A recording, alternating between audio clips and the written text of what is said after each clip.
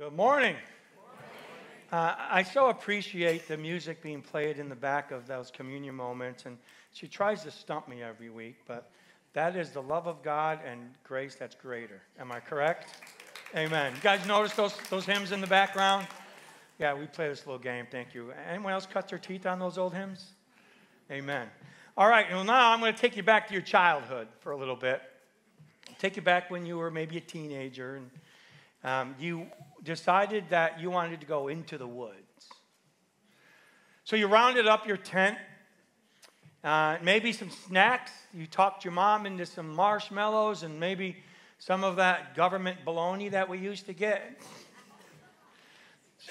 Stuck it in some wax paper. Rounded up a few of your pals and, of course, your homemade spear, right? Because you're heading into the wilderness with your boys. Of course, the wilderness was our backyard, and with a big giant floodlight on the back that kind of lit it up nice and safe for us. And then once I got married and doing life with my bride, we decided we were going to go in the wilderness again. This time we defined that one as a fifth wheel with 2 TVs and air conditioning, right? Amen? Glamping, yes? And of course, the wilderness was a very safe and well-lit, well-managed state park, right? Who knew? But maybe you've been in a wilderness, a real one. I can tell you that one of my favorite shows to watch on television is this show called Alone. I'm not sure if you've ever seen it, but for whatever unknown reason, these people decide to get dropped off by themselves in literally in nowhere land, in the wilderness, not even water. And it's amazing for me to watch them and to see how they deal with the wilderness. Now, regardless whether it was my backyard or a state park or this unknown place in Antarctica where they're at this season in Alone, it's a physical place. It's a tangible place. It's a place where they can drop you off. It's a destination on a map. And more importantly, it's a place where rescuers can go find you. They can search for you. We've all seen newscasts where people have been lost in the wilderness and they send out the search parties and the helicopters and the dogs to try to find you. That wilderness is real, tangible place that you can get to. And typically that this wilderness, especially in this show Alone, is that it's not a place of comfort. Not at all. Or ease. It's harsh. And there's isolation, and nobody truly wakes up and says, Heavenly Father, could you please place me in this unknown place, wilderness, where I struggle for my survival and have no water? Nobody asks for that. What happens, though, as in our real life, if you've ever been lost in one or any of these shows, is that after a while, their mind starts to take over. And fear shows up right on time with, of course, his close cousin, impatience. And what happens is you'll see them make poor decisions. And their mind takes over, dealing with fear and worry and anxiety. And now what was a challenge to them, now it's am I even going to survive this? Am I even going to get out of this place called the wilderness? Everything is geared to getting out and being rescued. Over the next 7 weeks, we are going to explore a different kind of wilderness. It's not a physical one. It's a place that can feel very similar to a physical wilderness. However, it's going to be a spiritual wilderness, is what we've been talking about, and we will be talking about today and the next 6 weeks. A wilderness that every follower of Jesus will experience. I'd love to sit up here and tell you, oh, it's going to be rainbows and sunshine the moment we accept Jesus as our Lord and Savior, but I would be lying to you.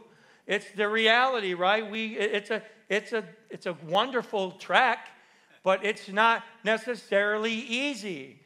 And regardless of your age, students, there's a wilderness for you as well. Some of you, sadly enough, are in some now. But nobody's exempt. If you're a follower of Jesus, professed Christ follower, living to be a proper image bearer of Jesus, not only will you experience a wilderness, it is necessary for us to experience a wilderness. Why? Because God does his work in us through the wilderness. Through the wilderness. We've all had those moments, feeling alone. Like you're by yourself, that you don't know anybody and you're just there. It's a time of testing, a very difficult time for God trying to reprioritize things in your mind and things in your heart. Possibly your spiritual wilderness could strip you of comfort. And the only good thing about that is that also there go the distractions as well. There are times when we are forced in these wilderness moments to face our own weakness, to face the sin in our lives, the areas of our lives where we are out of alignment with God and his teachings and in who he is and what he has commanded for us to do. Many times we're going to be confronted with areas of our lives that need not only agreement with God that it's wrong, but a confession and a decision, a repentant attitude to turn around away from it and go the other direction. But there's also times where we have this incredible opportunity, although it may not feel like it at the time, to be able to draw closer to God, to be able to see him and to hear him and experience him in ways that may not have been possible by any other way except for your personal, specifically designed wilderness. And don't miss this. And I'm speaking to myself here because I'm just crawling out of one now, to be quite honest and transparent. You can be in the wilderness from a 4-bedroom, 3-bath, air-conditioned pool home with a refrigerator full of food surrounded by your loved ones. Now, before we start this sermon series on the wilderness, I've compiled, and it's not an inclusive list, but I compiled a list of some helpful and practical parameters, so to speak, for lack of a better word, to be able to help guide us. Now, these are not going to give us the exact answers to the questions you may have in your wilderness, but that's your wrestle, it's your limp. But there are some practical things that we can keep in the front of our mind to help us maintain the patience that we need and the teachability that's going to be required for us to be able to not only go into the wilderness, but receive what God has for us. Amen? And we'll list a couple of them today. Here's the first one, that Jesus is still present and aware of you and the wilderness. Boy, this is a hard one here. This is the one that we really need to kind of grasp. I've been here. Hello? Are you there? Do you hear me? Are you watching this? Do you see my tears? Do you feel my pain, my worry, my fear, my anxiety? Do you see it all? Do you see I'm losing my mind? Do you see I'm taking it out on my family? Hello, could you light up my room? Just me? Right? Right? Did I do something wrong? Are my prayers hitting the ceiling and coming back? Oh yeah, I forgot this one time in the 3rd grade. I forgot. Right? We might feel alone, but we are not. We might feel isolated, but you are not. We may feel that God is mad at us. Now, that's a big one. Right? God's mad at us, and we're waiting for the other shoe to drop. And here he is coming to give me what I deserved 15 years ago, unbiblical, untheological thought. God can't love you any more or any less than that moment of graciousness where he called you unto himself. Then the work begins to sanctify us, make us holy every day, make us look more and more like Jesus. So let me give you a couple of verses, both Old Testament and New Testament, to assure you that God is aware and present in our moments of wilderness. The first one, Deuteronomy chapter 2, talking to Moses as Israelites are wandering around in the wilderness. For the Lord your God has blessed you in all the work of your hands. Excuse me. He knows you're going through this great wilderness. These 40 years. The Lord your God has been with you. You have lacked nothing. Not only do we see God's presence and awareness, if you read it close, we see God's provision. God provides for us in the wilderness as well. And this, keep in mind, they're disobedient at this point. This is the grace of God. This is the grace of God here. Also, New Testament, this is Jesus speaking. The last half of the Great Commission. Teaching them to observe all that I have commanded. And behold, I am what? With you always till the end of the age. Early church was born. Holy Spirit showed up. Pentecost came. They're fired up. The Holy Spirit lit the flame. The church is starting to move. Jesus knows the difficulty facing them. So he tells them and he assures them, go do what I've empowered you to do and understand I'm aware of it and I will never leave you nor forsake you. I'll be with you right to the very end of the age. Amen? So as we read those, and especially this is a big one for us because we have to really believe that Jesus is present and with you in that wilderness. That makes all the difference in the world. Next one's reasons differ. Everybody's wilderness, there's a reason that's different. Not always is it a result of our sin and rebellion. Make no mistake, sometimes it is. Scriptures can show us that, but not all the time. When it is, because of our sin and rebellion, God is faithful to show us while we're in that wilderness. And when we finally get back into the clearing and we're out of this wilderness, you can be certain that God has addressed it and spoken specifically to you about this area of sin or rebellion or disobedience. And he's done so through his word and through his Holy Spirit. And often our exit out of the wilderness will involve confession and repentance. And watch this, a new level of obedience. Now, often it isn't about sin. It's about God himself taking the initiative to us, to his children, because he's got plans for us. It's God's initiative to put us in these places to teach us and to prepare us and to remind us and to mature us and to reprioritize things in our lives so that we will be ready for the next leg of the journey that he has in store for you, the very reason he redeemed you. Amen? Israel was put in the wilderness, if you remember. It wasn't to deplete the labor force in Egypt. It's pretty clear in Scripture. It's go out into the wilderness so what? You can worship me. And their lack of worship kept them there for 40 years. So reasons differ for each and every one of our wildernesses. Next one's remain patient. And this isn't a passive sit around, twiddle your thumbs, waiting for a burning bush while you gripe, moan, and complain.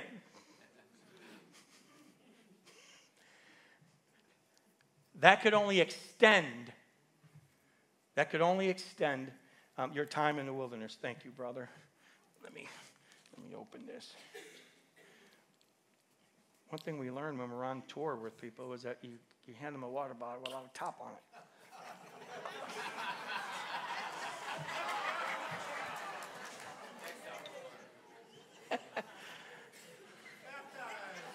In the name of the Father, Son, and the Holy Spirit.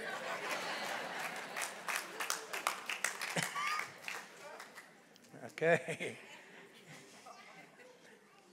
We have to be patient. Perfect. All right?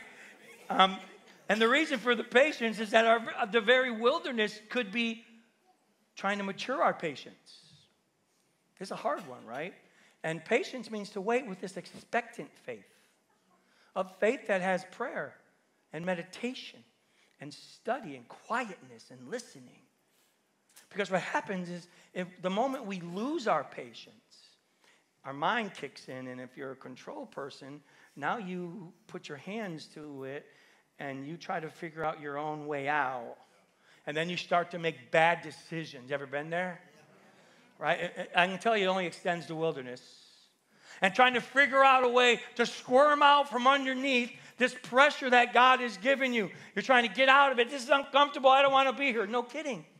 It's called the wilderness. Nobody wants to be there, but we have to remain patient in this wilderness. He's a good father. He doesn't put you there just to slap you around for good measure. He's got you in there for a godly, heavenly purpose, and He's got His godly, powerful, sovereign hand upon you and it. Amen? All right, also, length differs. The length of your wilderness is going to differ. Some are very long. You're going to see a character sketch on Paul in this series where he operated his ministry, I believe, from a complete wilderness. From Tarsus all the way to Rome. And you're going to see some that are short. You're going to see some that are days, like Jonah, and who we're going to talk about today, Peter. Now, regardless of the length, understand it is God's timing. He is never early. Funny how that works, right? Never early, but He's never late. And God will and can determine the length of our wilderness. And again, keep in mind, God is a good dad. He never puts us in one or leaves us in one without godly purpose. And the last one to keep in mind is results differ. Each and every one of us are growing at a different pace, in a different rate, and all of us struggle with certain things in our lives. So wildernesses are specifically designed uniquely for you because God knows your heart, He knows your mind, He knows your past, and He knows the things that we struggle with. Every child of God is unique and different, praise Jesus. Each one of our wanderings are designed specifically for you. It might be a change of heart, maybe even a complete heart replacement, a heart surgery. It might be maybe for a time of healing. You've been hurt, kicked around, injured. It's a time of refreshment and a time of healing to kick off the scars and to let it properly heal. Maybe it's a time to change your mind about something. Shifting of my attitude. A removal of fear, doubt, worry, anxiety that ought not be there. At the very least, it's me reprioritizing things in my life. More importantly, reprioritizing my relationship with Jesus. It could be a maturing of a character trait or a removal of a bad character trait. It could be maturing a gift that God has given you that now He's going to hone in and perfect because it's going to be needed in the next place that He has for you. The results for each of these wilderness wanderings differ, but all of them are designed to readjust and to realign and to redirect and to ultimately reprioritize who we are in our relationship with Jesus. So here's our personal app that I want to keep up here for this week in your private time. How do you handle your wilderness? Some of us are in one today. Some of us are just coming out of one. Some of us are headed for one that we don't even know yet. But how do you handle your wilderness? What's your go-to? What's your default? Now, the first character we're going to look at today is Peter, and we're going to see how Peter does with these practical things. And the story of Peter is a very common one. Everybody knows it, right? You guys think you have a hard time with your reputation? Can you imagine Peter? Right? I say Judas, everybody thinks betrayer. I mention the word Peter, everybody says denier. And then it would be recorded in the best-selling book that will survive time. We're going to talk about that Peter. This is the Peter that declared loyalty to no end with Jesus. He declared loyalty and commitment and devotion when it was safe to do so, when it was comfortable, when it was prosperous. And then what we see Peter do is that he disavows.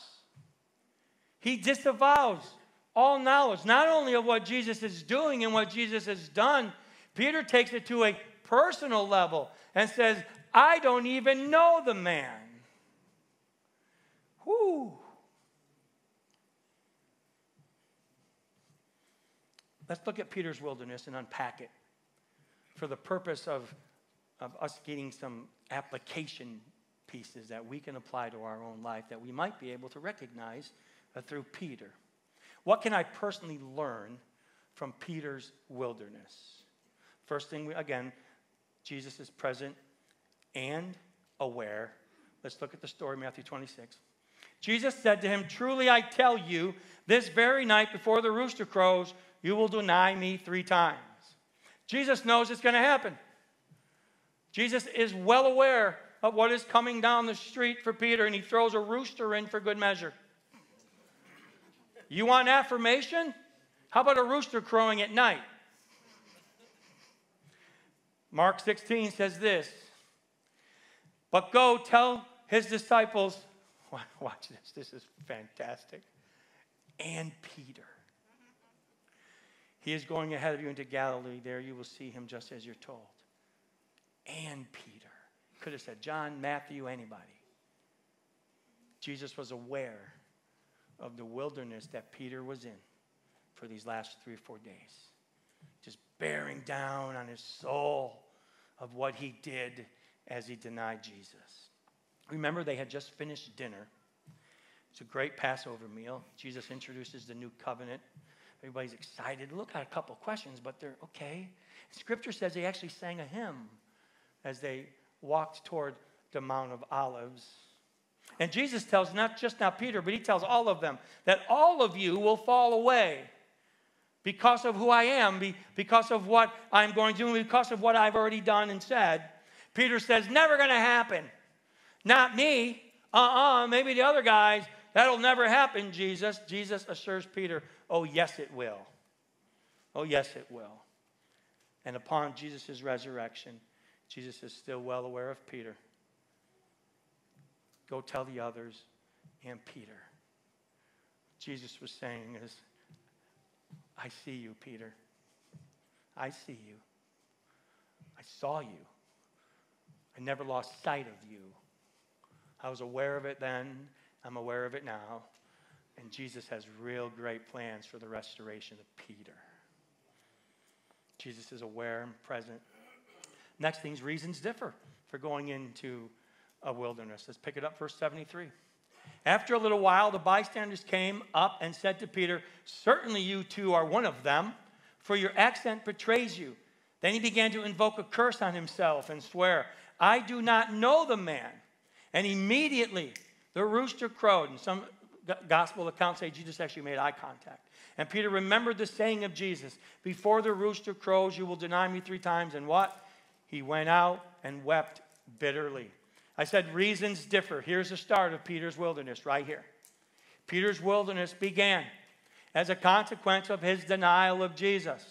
We can't deny that his immediate denial, the rooster crowed, and there goes Peter into this moment of wilderness. Now, Jesus had a specific result for Peter. Peter doesn't know that yet. All Peter sees is Peter. Peter's denial played a part in this wilderness. Because Jesus knew the conditions of Peter's heart, but Peter didn't even know the condition of his own heart. Let's go into the remaining patient part of our wilderness. John 21:3 says this. Simon Peter said to them, I'm going fishing. They said to him, we will go with you. They went out, got into the boat, but that night they caught nothing. First, we see that Peter has influence. Peter has leadership skills. This is impatience on Peter's part, to which he convinces the other ones too. See, they were told to go to this place. They were told, go and wait. Go here specifically and hold on. Peter has a chest, a heart, and a mind full of denial. He's probably played it back 1,000 times in his mind. He's already wrote his own narrative on what a failure he is. And he's sitting there. He smells the sea. He sees the nets and he sees the boats. And he knows that back there where I used to operate, it was safer. It was okay. I was in control. Less is expected of me back there. I want to go back there. So he says, I'm going fishing. I'm going back. It's easy to turn and run from our wilderness. It's one of the first things we do. How do I get out of this? I want to run. I want to put my hands to it. It's uncomfortable. It's very easy to attempt to get out of our own wilderness and go back to a safer time, a time where we thought was better. Jesus has already told them, put your nets away, son. And I know you went and fished last night and you caught nothing. No pun intended. You netted 0 in your new life.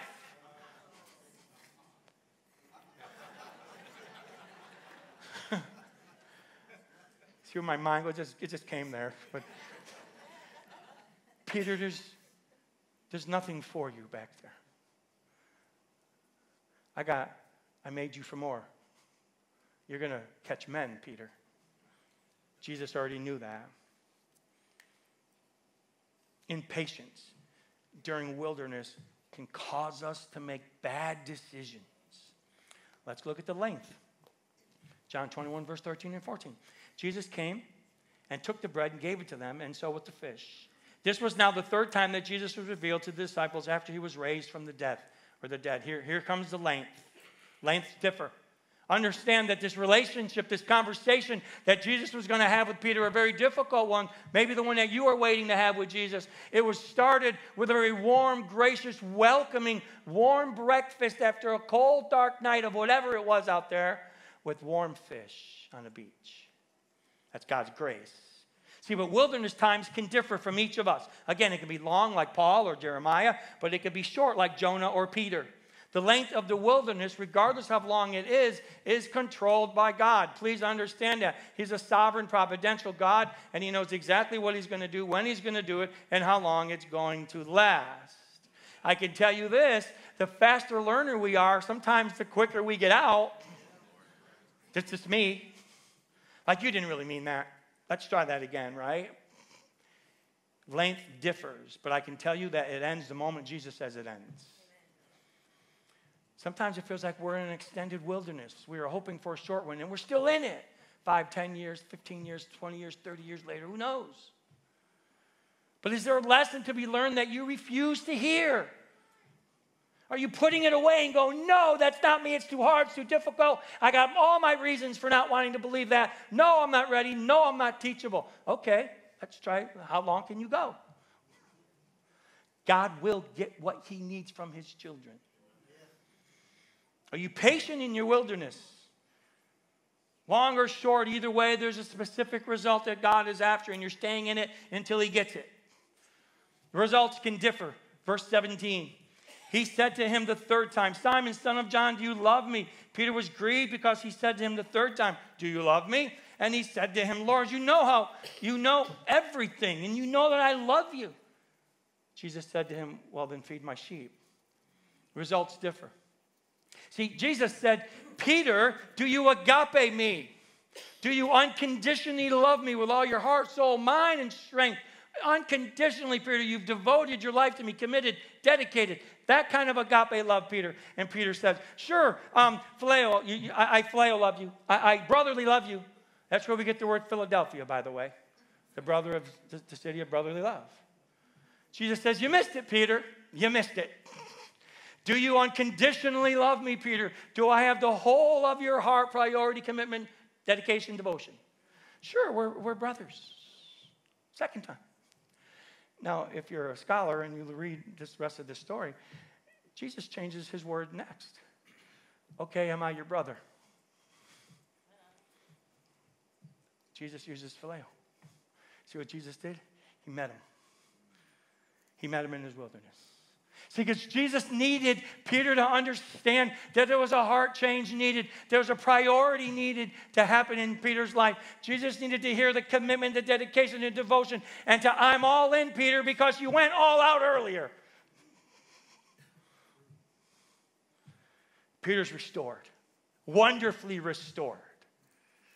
Peter becomes a leader in the early church. Preaches one of the most powerful, Holy Spirit-filled sermons as a result of Pentecost. Leads the church through difficult times. And then he gets in 2 epistles written that the whole world will read forever. God is so good. Peter so understands that he is not equal with Jesus. He asked to be crucified upside down. That's the restoration. So here's my challenge. The wilderness is going to happen. We're not exempt. And we have to understand that God is aware and present.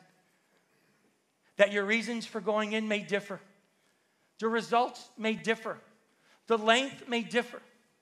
But we have to remain patient with this understanding that God has it, has me, loves me, and he's trying to teach me a lesson. So back to our personal application. I changed the words a little bit. How will you now?